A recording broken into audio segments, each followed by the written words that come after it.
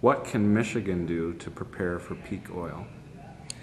Well, like other regions, I think Michigan would be best advised to undertake rapid and thorough analyses of both risks and opportunities associated with peak oil. The risks are likely to be primarily in the areas of transport and agriculture. Transport, of course, is over 95% reliant on oil in one form or another, gasoline, diesel, or jet fuel, aviation fuel.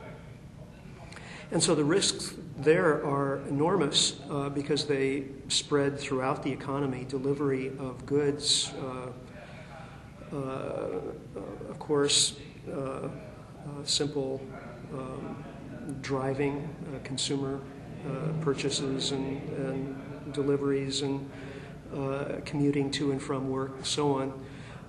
What would Michigan look like with 10% less oil, for example? Some scenario planning to tease out what exactly the risks are, and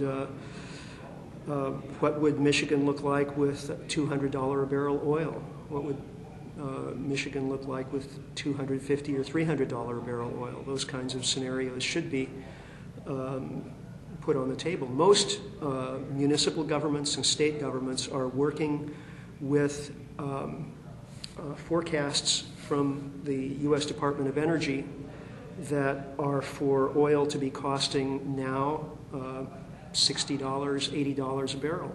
I mean, these are the estimates just from a year ago or two, and obviously they're completely wrong. We need risk assessment that's based on the real circumstances as they're unfolding, not on what we'd like them to be.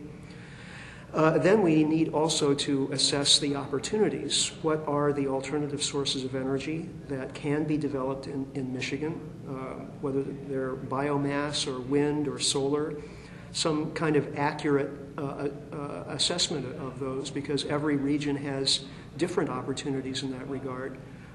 Is there opportunity for more hydropower or micro hydro? And sometimes this differs from community to community, but unless we look, unless we undertake an assessment, we won't know.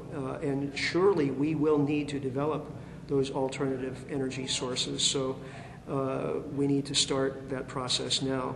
And a third area, actually, I should also mention, which is to make plans in case of the need for a rapid response to energy shortages.